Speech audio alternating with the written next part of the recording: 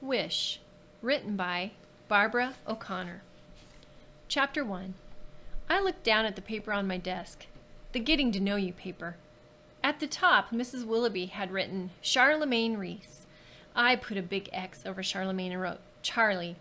My name is Charlie. Charlemagne is a dumb name for a girl, and I have told my mama about a gazillion times. I looked around me at the hillbilly kids doing math in their workbooks.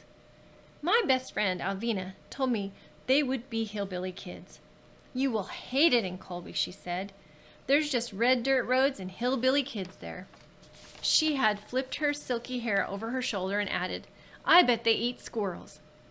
I glanced at the lunch boxes under the desks around me and wondered if there were any squirrel sandwiches in them. I looked down at the paper in front of me. I was supposed to fill in all this stuff so my new teacher would get to know me.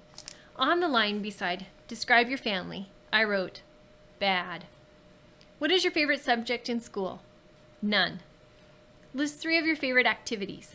Soccer, ballet, and fighting. 2 of those favorite activities were lies, but one of them was the truth. I am fond of fighting. My sister Jackie inherited Daddy's inky black hair, and I inherited his fiery red temper. If I had a nickel for every time I'd heard, the apple don't fall far from the tree, I'd be rich.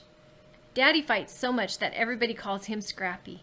In fact, at this very minute, while I'm stuck here in Colby, North Carolina, surrounded by hillbilly kids, old Scrappy is back in Raleigh in the county jail again because of his fondness for fighting.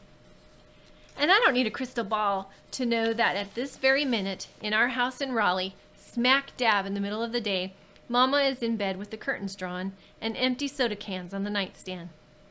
She will stay in the bed the livelong day. If I was there, she wouldn't care one little bit if I went to school or stayed on the couch watching TV and eating cookies for lunch. But that's just the tip of the iceberg, that social services lady said when she started rattling off a list of reasons why I was getting shipped off to this sorry excuse for a town to live with 2 people I didn't even know. It's better to stay with kin, she told me. Gus and Bertha are kin. What kind of kin? I asked. She explained how Bertha is Mama's sister and Gus is her husband. She said they didn't have any kids and they were happy to take me in. Then how come Jackie gets to stay with Carol Lee? I asked about 1,000,000 times. Carol Lee is Jackie's best friend. She lives in a fancy brick house with a swimming pool. Her mama gets out of bed every morning and her daddy is not called Scrappy. So that lady told me again how Jackie was practically a grown-up and would be graduating from high school in a couple of months. When I pointed out that I was in 5th grade and not exactly a baby, she sighed and smiled a fake smile and said, Charlie, you have to live with Gus and Bertha for a while. I'd never laid eyes on those people, and now I'm supposed to live with them? When I asked how long I had to be there, she said until things settled down and Mama got her feet on the ground. Well, how hard is it to put your dang feet on the ground? Is what I thought about that. You need a stable family environment, she told me, but I knew what she really meant was, you need a family that's not all broken like yours is. Still, I whined and argued, but here I am, in Colby, North Carolina, staring down at this Getting to Know You paper. Have you finished, Charlemagne? Mrs. Willoughby was suddenly beside me. My name is Charlie, I said, and a greasy-haired boy in the front of the class let out a sputtering laugh. I sent one of my famous glares his way till he hushed up and turned red. I handed Mrs. Willoughby that paper and watched her eyes dart back and forth as she read it. Her neck got splotchy red, and the corners of her mouth twitched. She didn't even look at me before she marched back up to the front of the room and dropped that paper on her desk like it was a hot potato. I slumped down in my seat and wiped my sweaty palms on my shorts. It was only April, but it was already hot as blazes. You want me to help you with that? The boy in front of me pointed at the math worksheet on my desk. He had red hair and wore ugly black glasses. No, I said. He shrugged, took a pencil out of his desk, and headed to the pencil sharpener. Up, down, up, down. That's how he walked, like one leg was shorter than the other. And he dragged one foot along the floor, so his sneaker made squeaking noises. I glanced at the clock. Dang it! I had missed 11:11. I have a list of all the ways there are to make a wish, like seeing a white horse, or blowing a dandelion, Looking at the clock at exactly 11:11 is on my list. I learned that from some old man who owned the bait and tackle shop out by the lake where Scrappy and I used to go fishing. Now that I'd missed 11:11, I was going to have to find another way to get in my wish for the day. I hadn't missed one single day of making my wish since the end of 4th grade, so I sure didn't want to miss one now. Then Mrs. Willoughby nodded toward the red-headed boy sharpening his pencil and said, "Howard, why don't you be Charlie's backpack buddy for a while?" Mrs. Willoughby explained that when a new kid comes to school, their backpack buddy shows them around and tells them the rules till they get settled. Howard grinned and said, "Yes, ma'am," and that was that. I had a backpack buddy whether I wanted one or not. The rest of the afternoon creeped along so slow I could hardly stand it. I stared out the window while other kids took turns bragging about their social studies projects. A misty rain had begun to fall, and dark gray clouds hovered over the tops of the mountains in the distance. When the bell finally rang, I hightailed it out of there and headed for the bus. I hurried up the aisle and dropped into the last row. I kept my eyes on a piece of dried-up chewing gum that stuck to the seat in front of me while I set out lasers thoughts zipping and zapping around the bus. Do not sit next to me. Do not sit next to me. Do not sit next to me. If I had to be stuck on a bus full of kids I didn't even know, I wanted to at least sit by myself. My laser thoughts seemed to be working, so I took my eyes off the gum and glanced out the window. The redhead boy with the up and down walk was hurrying toward the bus, his backpack bouncing against him every step. When he got on the bus, I quickly looked back at the gum and sent my laser thoughts out again. But that boy didn't waste a minute shuffling up the aisle and plopping himself right down next to me. Then he thrust his hand out at me and said, "Hey, I'm Howard Odom." He pushed at his ugly black glasses and added, "Your backpack buddy." Now, what kind of kid shakes hands like that? No kid I ever knew. He kept his hand there and stared down at me till I couldn't help myself. I shook hands with him. "Charlie Reese," I said. "Where are you from?" "Raleigh." Why are you here?" He sure was nosy, but I figured if I'd laid out the cold, hard truth that would shut him up, and maybe he wouldn't want to be my backpack buddy anymore. "My daddy's in jail and my mama won't get out of bed," I said. Well, that boy didn't even blink an eye. "What's he in jail for?" "Fighting." "Why? What do you mean?" He wiped at his fogged up glasses with the bottom of his t-shirt. His face was flushed pink in the damp heat of the bus. "Why was he fighting?" he said. I shrugged. There was no telling why Scrappy was fighting. Besides, there were probably a bunch of other reasons he was in jail, but nobody ever tells me anything. "Gus and Bertha told my mama you were coming. They go to my church, and I gave them a cat one time," Howard said. "A scrawny gray cat that was living up under my porch." Then he went on and on about how Gus taught him how to make a slingshot and how sometimes Bertha sells bread and butter pickles by the side of the road in the summer. How his mama drove her car right into the ditch beside Gus and Bertha's driveway one time, and Gus pulled it out with the tractor, and then they all ate barbecue sandwiches in the front yard. "You'll like living with them," he said. "I'm not living with them," I told him. "I'm going back to Raleigh." "Oh." He looked down at his freckled hands in his lap. "When?" "When my mama gets her feet on the ground." "How long does that take?" I shrugged. "Not long." But the knot in my stomach told me that was a lie. The worry clutching at my heart told me my mama might never get her feet on the ground. As the bus pulled out of the parking lot and headed toward town, Howard rattled off a list of school bus rules. No saving seats, no gum, no riding on the back of the seats, no cussing, a whole mess of rules that I was pretty sure nobody paid any mind to except maybe Howard. I looked out the window at the sorry sights of Colby, a gas station, a trailer park, a laundromat. Wasn't much of a town if you ask me. No malls or movie theaters, not even a Chinese restaurant. Before long, the bus was making its way up the mountain. The rain had stopped and wavy plumes of steam drifted up off the asphalt. The narrow road curved back and forth and round and round. Every now and then, the bus stopped to let some kid off at a pitiful-looking house with a red dirt yard. We were almost to Gus and Bertha's when the bus stopped, and Howard said, "See ya." Another younger-looking red-headed boy got off with him. I watched them make their way across the weed-filled yard to their house. Bikes and skateboards and footballs and sneakers were scattered from the front door to the road. A garden hose snaked from a dripping faucet to a hole in the yard. A small, dirty-faced boy was dropping rocks into the hole, sending up splashes of muddy water. Howard waved as the bus pulled away, but I turned my eyes back to that dried-up gum. When we finally got to Gus and Bertha's long gravel driveway, I got off and watched the bus drive away, making the rain-soaked Queen Anne's lace bob at the edge of the road. I was starting up the driveway when I noticed something shiny in the dirt at the edge of the road. A penny. I darted over and picked it up. Then I hurled it as far as I could and made my wish quick before that penny hit the road and bounced into the woods. There, I'd gotten my wish for the day. Maybe this time it would finally come true. Chapter 2.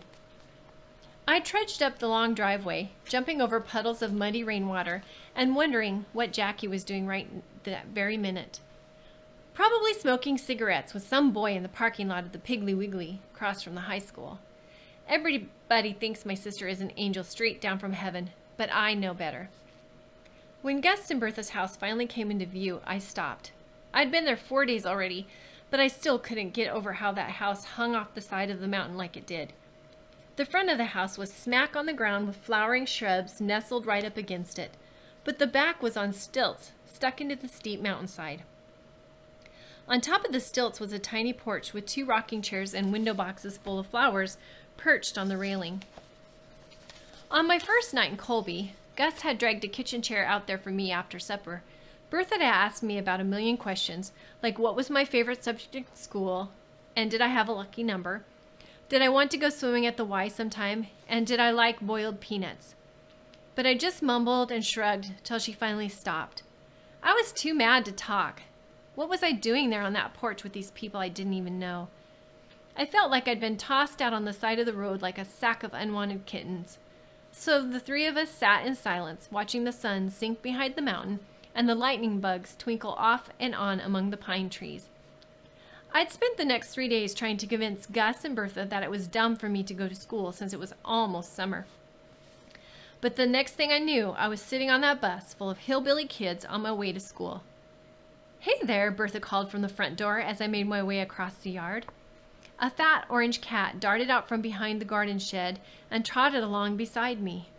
Gus and Bertha had a whole passel of cats sleeping under the porch, sunning on the windowsills, swatting bees out in the garden.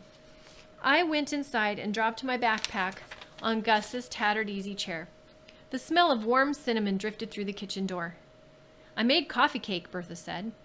I wonder why they call it coffee cake. Not a drop of coffee in it. She held the door open for the cat to come in. "Oh, I know. I bet, 'cause you're supposed to drink coffee when you eat it." "You think?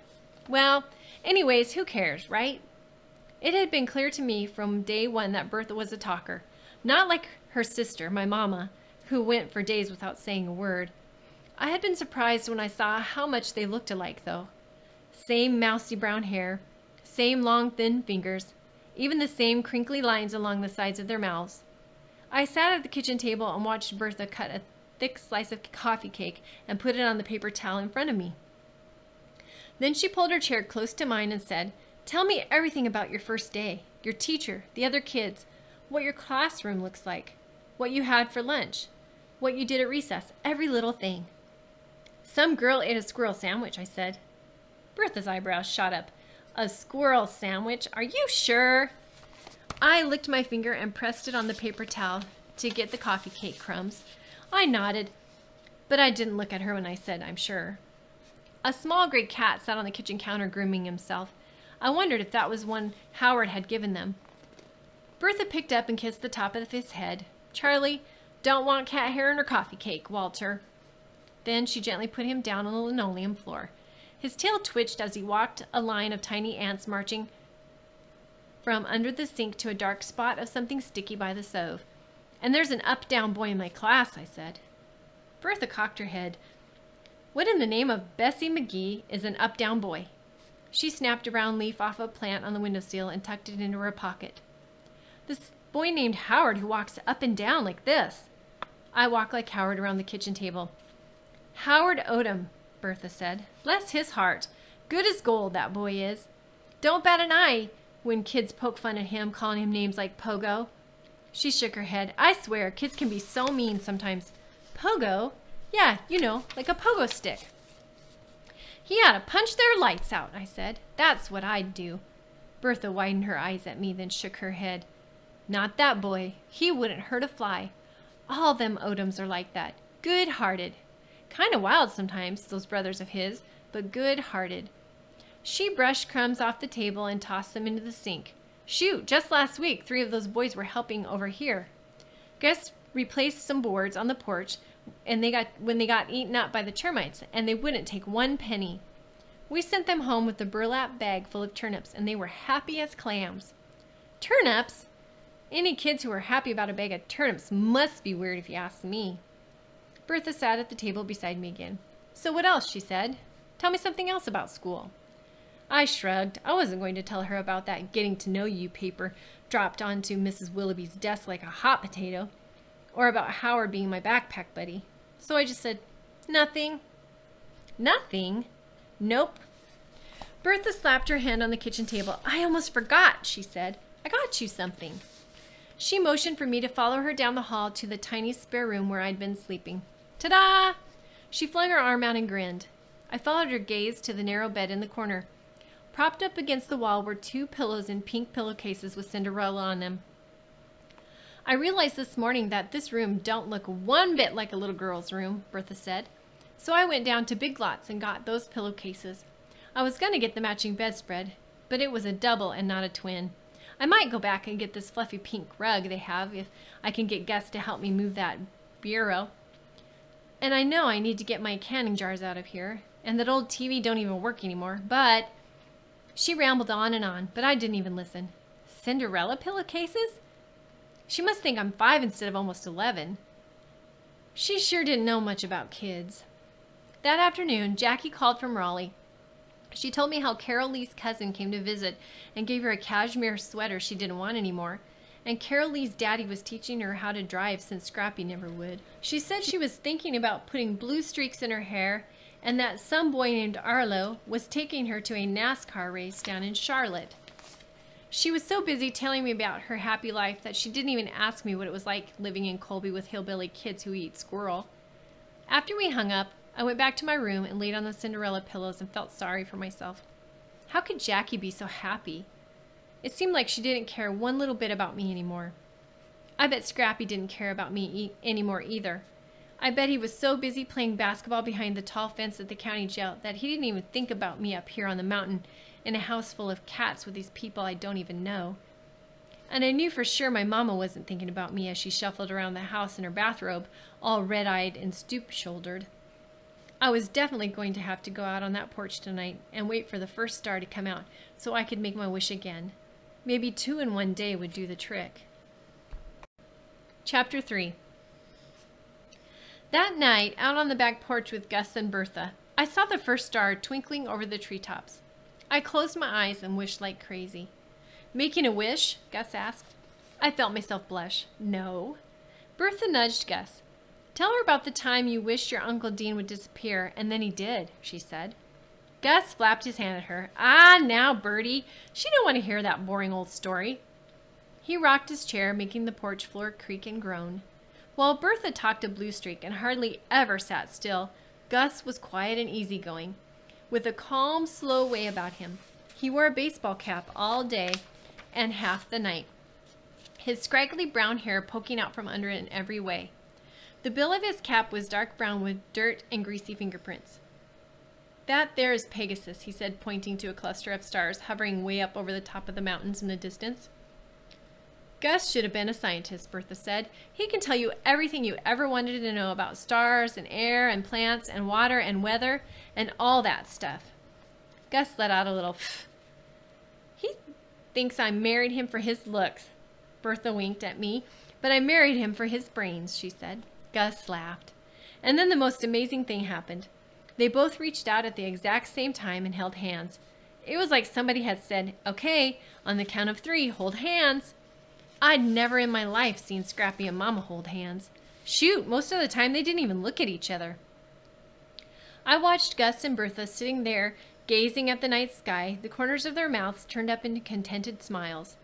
Every now and then, Bertha looked dreamily over at Gus like he was a movie star and not some scraggly-haired man who worked in a mattress factory over in Cooperville.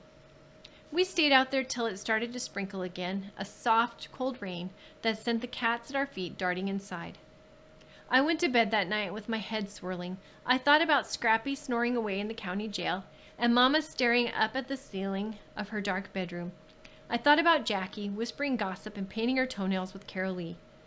I thought about Howard Odom with his up-down walk and his good-hearted family, and I thought about Gus and Bertha holding hands under the glow of Pegasus. And then I thought about my own pitiful self, laying there wondering if my wish would ever come true. The next day, I wore Jackie's old white majorette boots to school. I knew I'd made a mistake the minute I got on the bus. As I made my way down the aisle, some of those girls pointed at my boots, giggling and whispering. I felt my face burn, and I glared at them. Howard motioned for me to sit next to him, but I flopped down in the seat behind him. I spent the morning drawing on my arm with the blue marker and pretending to read. At recess, Howard tried to get me to let him show me around the school. "I'm your backpack buddy, remember?" he said. I shook my head. "Forget it," I said. "I'm not really interested. Besides, I'm not going to be here much longer." "Why not?" I rolled my eyes. "I told you I'm going back to Raleigh." "But what if your mama don't get her feet on the ground?" he said. "Well, what the heck kind of question was that?" I stomped away from him and plopped down under the cafeteria windows and glared at the kids playing soccer on the playgrounds. Once or twice I glanced over at Howard. He was drawing circles in the dirt with his foot and looking all mopey. When the bell rang, everybody scrambled to line up. A bunch of wild boys pushed and shoved their way in front of Howard, and he didn't even say anything. As I headed toward the line, a girl from my class named Audrey Mitchell waltzed right up to me and said, "Nice boots." She smirked while her friends giggled behind her. I felt Scrappy's temper working its way up from the tip of my toes to the top of my head, hot as fire. Then I said, "Thanks, they're good for kicking," and I kicked her skinny shin, hard. The next few minutes were a blur of crying and hollering and tattling, and then I found myself sitting in front of Mr. Mason, the principal. While he lectured about my inappropriate behavior, I studied the inky little stars and hearts I had drawn on my arm that morning. Mr. Mason asked me if I knew that what I did was wrong, and would I like if somebody did that to me, and a bunch of other questions I didn't even care about. I said yes, sir, and no, sir, but I kept my eyes on my inky arm and clunked the heels of those majorette boots against the legs of the chair. I shrugged when he said he was going to have to call Bertha and tell her what I had done. Then I went back to my class, and I said I was sorry to Audrey Mitchell, even though I wasn't really, and that was how my second day of school went in Colby. That afternoon on the bus, Howard ignored my laser thoughts again and made a beeline right for me. He dropped into the seat next to me. "You should save me a seat, because I think backpack buddies are supposed to sit together," he said. "That's against the rules," I said. "I'm pretty sure you can save a seat for a backpack buddy." I rolled my eyes and looked out the window. "Why'd you kick Audrey Mitchell?" Howard asked. I told him about how she had said nice boots with that smirk on her face. He shook his head and said, "Dang, Charlie, why you gotta get so mad about that? That ain't nothing." I shot him a glare. Maybe it was nothing to him, but it was something to me. I almost told him about my fiery temper when I got from Scrappy, but I didn't. Instead, I told him about how I got sent home from kindergarten the very first day for poking some boy with a pencil. "Eraser end or pointy end?" Howard asked. "Pointy." "Dang, Charlie." I shrugged. "I know, but I was mad." "About what?" "He stuck his thumb right through my sandwich," I said. Howard shook his head again, making his red hair flop down over his glasses. "Here's what you do from now on," he said. "Every time you feel yourself starting to get mad, say pineapple." "Pineapple?" "Yeah." "Why?" "That'll be like a code word to remind yourself to simmer down. Mama taught my little brother Cotton to say rutabaga every time he gets the urge to draw on the wall. Does it work?" "Sometimes." That sounded like the dumbest thing I'd ever heard, but I didn't say so. We sat in silence as the bus made its way up the narrow mountain road. Every once in a while, the view out the window changed from woods, thickened pine trees and ferns and moss-covered rocks, to a wide-open view of the mountains stretching on forever in the distance. A smoky haze hovered over them, soft gray, against the deep blue of the mountains. "That's why they're called the Blue Ridge Mountains," Gus had told me the first day I got to Colby, "'cause they're blue." Then he had gone on to explain how the color was because of something the pine trees released into the air, I didn't know what the heck he was talking about, but I nodded like I did. When the bus got to Howard's house, he grabbed his backpack and said, "Remember, pineapple." I watched him and his brother go up the rickety steps of their front porch and disappear inside the house, letting the screen door slam with a bang behind them. Next to the front door was a ratty-looking couch covered with a bedspread. Wilted yellowing plants and dried-up flowers planted in coffee cans lined the edges of the porch. Maybe the Odoms' hearts were so good that they didn't care that they lived in such a sad-looking house.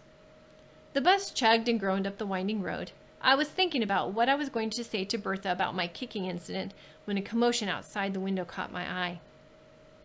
2 dogs were fighting in a dirt driveway beside a cluster of trailers. One was small and black, the other one was brown and black and skinny as all get out. A little girl was screaming and carrying on while an old man turned on a garden hose and aimed a hard spray of water at the skinny dog. "Get out of here," he hollered. A woman came running out of one of the trailers and tried to grab the black dog while the skinny dog snapped and growled and then suddenly took off running. He ran along the edge of the road beside the bus for a minute or two, his long ears flapping in the breeze. I pressed my face against the window and watched him lope along the side of the road and then turn and disappear into the woods. When I got off at Gus and Bertha's a few minutes later, I looked down at those majorette boots. Jackie had always looked so pretty in them, but I looked dumb. Those girls were right to laugh at me. That familiar mad feeling was settling over me like a blanket, but this time I was feeling mad at myself for being a loser that nobody wanted. I stomped my foot and then I kicked at gravel, sending it tumbling into the rhododendron bushes along the side of the driveway. Then I whispered, "Pineapple," before heading up onto Gus and Bertha's.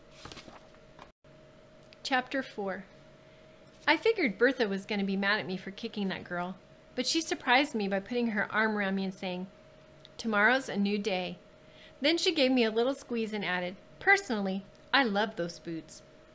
She didn't say one word about my inappropriate behavior. Mama would have hollered at me and reminded me for the umpteenth time that I was a troublemaker like Scrappy. After supper that day, we had blueberry pie for dessert, and I got to make my wish. If you cut off the pointed end of a slice of pie and save it for last, you can make a wish when you eat it. I had learned that from my cousin Melvin, who swore it had worked for him when his brother ran off and got married and left him with the bedroom all to himself. I knew Gus and Bertha were watching me cut off that pointed piece and push it to the edge of my plate, but they didn't say anything. Even Bertha had been kind of quiet during supper. Maybe she really was mad at me for kicking Audrey. Maybe she was thinking, "The apple don't fall far from the tree." Maybe that night in bed, she and Gus would whisper to each other about how much I am like Scrappy, and what in the world had they gotten themselves into when they agreed to let me stay with them. After I ate that little pointed piece of pie and made my wish, I went out to the front porch to watch Gus do some weeding in the vegetable garden. A fluffy black cat rubbed against my legs, purring up a storm. I wrote my name in the dirt with a stick and then scribbled it out. There wasn't one blade of grass in that yard, just dirt and rocks, with sprinkles of color here and there. Patches of wildflowers nestled around the clothesline posts. The pink blossoms of dogwood tree over by the driveway. A neat row of daffodils lined up like soldiers along the edge of the chicken wire fence that surrounded the garden. Gus whistled while he hoed around the tiny tomato plants, stepping carefully between the pole beans and zucchini that were just beginning to poke through the warm spring dirt. On my very first day in Colby, Bertha had said to Gus, "Let's take Charlie on a tour of the garden." So I had followed along behind them while they pointed out each little plant, telling me how the pole beans were going to climb up the twine and the zucchini would have giant yellow flowers. I had nodded and said, "Oh," because what else would you say about a vegetable in a garden?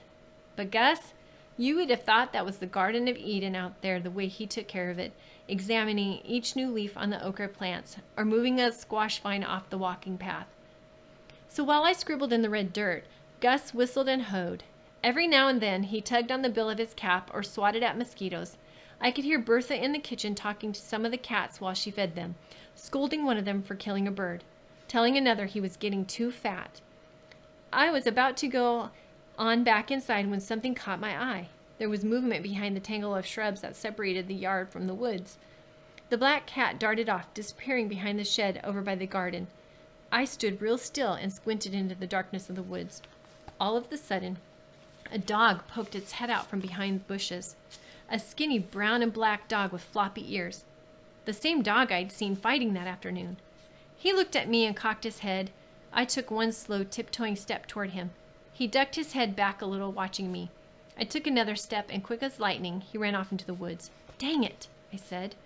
"You say something?" Gus called from the garden. "There was a dog over there," I pointed to the bushes. "Brown and black, floppy ears?" "Yeah," I said. "Did you see him?" "No, but I've seen him plenty of times before." "Who does he belong to?" Gus propped the hoe against the fence and sat in the lawn chair in the yard. "Just an old wild stray," he said. "Been hanging around here for months. Bertha keeps putting table scraps out for him. He don't mind eating her meatloaf, and he don't want nothing else to do with her." I looked toward the woods. "I bet I can catch him," I said. Gus took off his baseball cap and scratched his head. "That old mutt is mighty skittish." "If I can catch him, can I keep him?" "I think that dog would rather be a stray," he said. But I knew better. I knew what it felt like to be a stray, not having a home where somebody wanted you, and he was a fighter, like me. That dog and I had a lot in common. I was suddenly overwhelmed with love for that skinny dog. I made a solemn vow and promised to myself right then and there, that dog was going to be mine.